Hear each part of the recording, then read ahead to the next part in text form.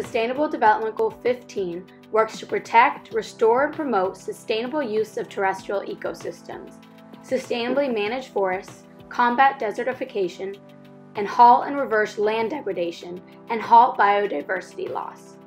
Addressing these issues positively affects issues regarding food systems, poverty, and more.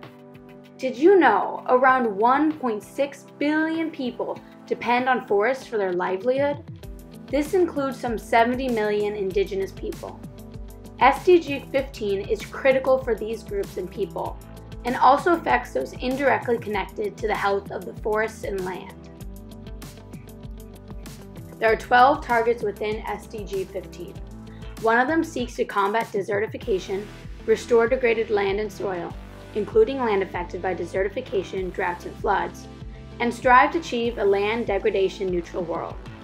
The targets of SDG 15 range in seemingly unrelated topics, but it is important to remember how they all connect together. Montenegro, a country in the Balkans, is known for its beautiful nature, fresh air, and history, making it a popular place for tourism. But tourism has a huge carbon footprint, which risks the long-term health of the area and is bad for long-term economics too.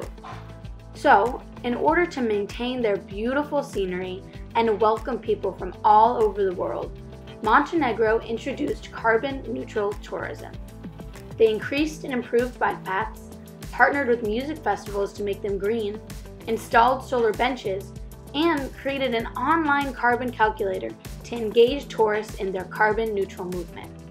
This is just one example of how states are taking care of their own environment and, in turn, supporting their own sustainable development and the larger sustainable development goals. For example, another target seeks to enhance global support for efforts to combat poaching and trafficking of protected species, including by increasing the capacity of local communities to pursue sustainable livelihood opportunities. Both of these targets aim at creating more sustainable, resilient communities, but touch on various ways to secure this goal. So what are the ways the UN and other stakeholders are addressing these targets and issues? This SDG relates to various ecosystems and regions, all of them connected directly or indirectly. 15% of land is protected, but still, there are critical areas for biodiversity that are not. Our world can provide us with everything we need to survive, but not with how we're treating it currently. In order for us to create more resilient ways to manage our natural resources and to conserve biodiversity, we must protect and restore key biodiversity regions.